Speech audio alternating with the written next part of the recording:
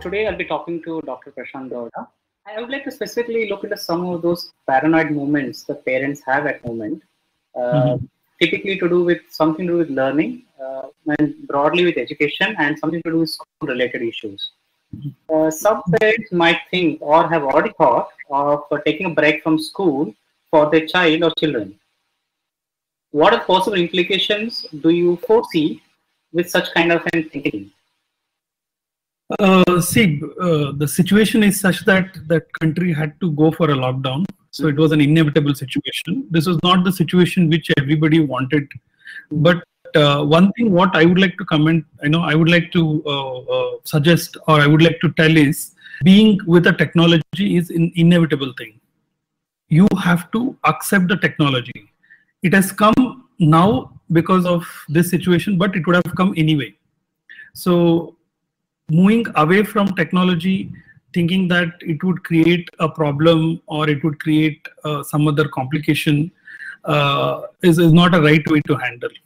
So this is the situation where parents are paranoid that, and even the entire education system and institutions are worried about how to progress, because this was something which we had not prepared, which we had not thought of. So now we have started thinking.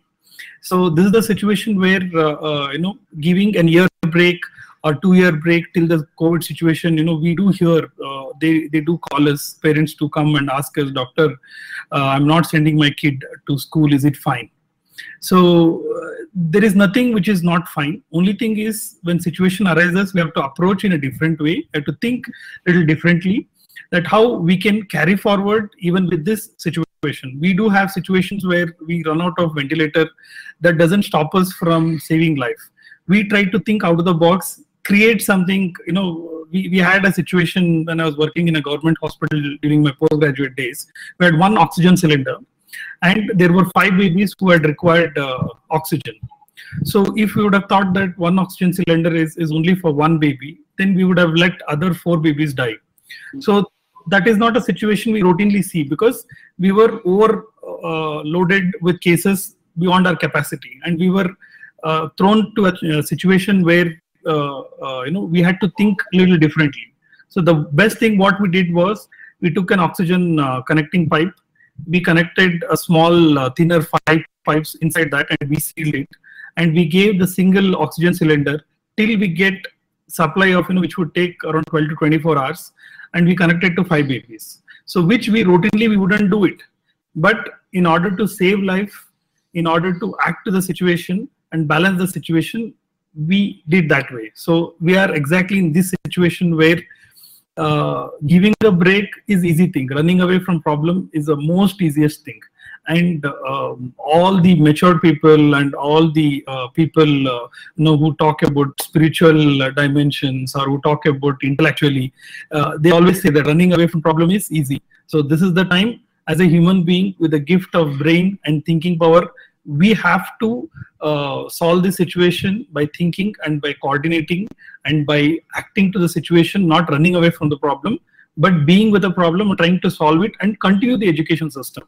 The beauty of this is we are in the technological revolution phase of humankind. So there is no way we have to think of sitting at home, not allowing them to learn or not allowing them to stop the education system.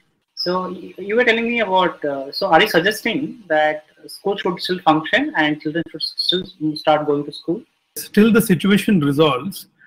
See, even in our Indian schooling system, the pattern is the kids will be dropped by parents to the school, and 30, 40, depending on the school strength, each section they'll go, they sit in the school, one teacher will come, they'll teach and they go, the next teacher comes, teach and they go.